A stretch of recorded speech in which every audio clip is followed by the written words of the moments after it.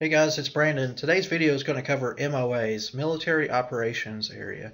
And I guarantee you the information I'm going to give you in this video you won't hear from any other instructor, and you won't read it out of any Jeppesen book or any type of King Pilot book and stuff. So, alright, first things first, what is the Military Operations Area? Well, all it is pretty much a little playground or practice area of a bit of airspace that the Air Force, Navy, or Coast Guard, or whoever needs to use. All right, and as we can see, like in a Jeppesen book or anywhere else, they show it with a little shaded exterior line around it, perimeter, and then it'll have a name on it. So this is probably like an Air Force base somewhere. Then this is their little MOA area above it. So the MOAs, they could be a little block of airspace, or they could be hundreds of miles long. Just depends. Okay. So anyway, this is what it looks like on the charts. So let's jump and see exactly how it's broken up. Okay.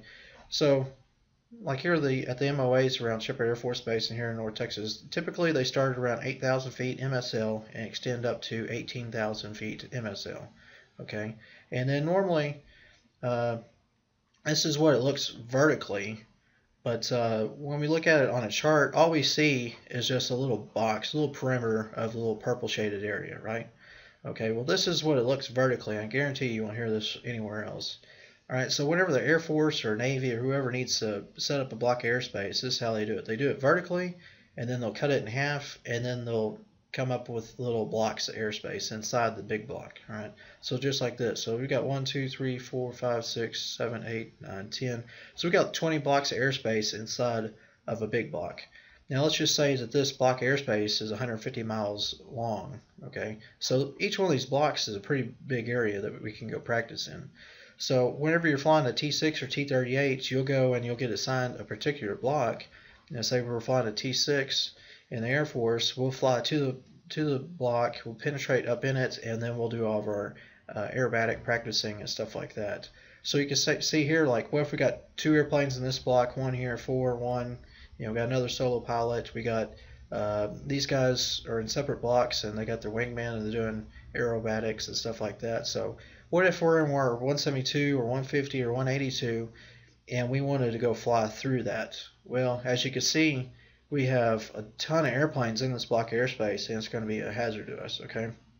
Because these guys, I guarantee you, they're not flying around poking along looking for traffic. These guys are flying 5 foot or 3 foot separation, doing loops, lazy 8s, all kinds of crazy aerobatics with their wingman right off the side. They're not looking for any traffic that's coming through the area. So all the books and everything state that you can fly through a MOA without talking to anybody, but it's not safe. These planes are going like a T-38, they could be pushing 500 knots and going through a loop. Even the T-6, they're cruising along at 250 knots and doing crazy aerobatics and stuff. So is it safe to fly through there, flying a VFR, not talking to anybody? No. Now what I do is on my cross-country flights, I like to pick up VFR flight following, and they can notify me if this particular MOA that I'm going to be flying through is hot, and if so, how many aircraft are in the block or in the MOA area. And they can kind of tell you right off the bat, be like, hey, you might want to just go ahead and descend down below 8,000 feet and go around it and stuff. Like I was coming back from Del Rio one day, and the Brownwood MOA had a bunch of F-18s up there dogfighting and stuff. And I'm like, nah, I'm not going to bother those guys, because if you penetrate this block of airspace, then if these guys pick you up on their TCAS inside the airplane, then they have to break up their formation and go back to straight and level flight until you go through, and then they can continue. So like these guys, they're training to be pilots, and they're busting their butt for their country and stuff. So I really don't want to go mess up their. First of all, I don't want to take the risk of flying through the airspace, and then second of all, I don't want to, just be selfish and go break up all their hardcore training and stuff that they're fighting and staying up night and day, trying to perfect their training and stuff to pass and get their wings and stuff. So anyway, this is what the MOA kind of looks like. And like I said, I'll go back to this picture and show you. There's a lot of MOAs in the area. So pretty much if we're here in Gainesville, and we do a VFR cross country to the west or southwest, or even whenever I go up to Little Rock to visit my brother, I got to watch out for these MOAs. the Rivers MOA, I believe the Hog MOA. And a lot of times these are going to be reserve MOAs, and they're not active every day, but certain days of the month they may be active.